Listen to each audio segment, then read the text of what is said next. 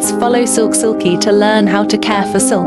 Please rub garment gently with silk detergent in cold water. After washing, garment should be air dried with the reverse side facing out in a cool and dry place. Avoid ultraviolet rays. Silk fabric has strong moisture absorption. We cannot store silk in a damp place. We cannot store silk together with clothes of other colors to avoid cross-dyeing. Do not rub silk too much against hard surfaces. Do not exercise too much when wearing silk clothes. Low temperature ironing below 150 degrees. Do not wear silk clothes before drying after bathing.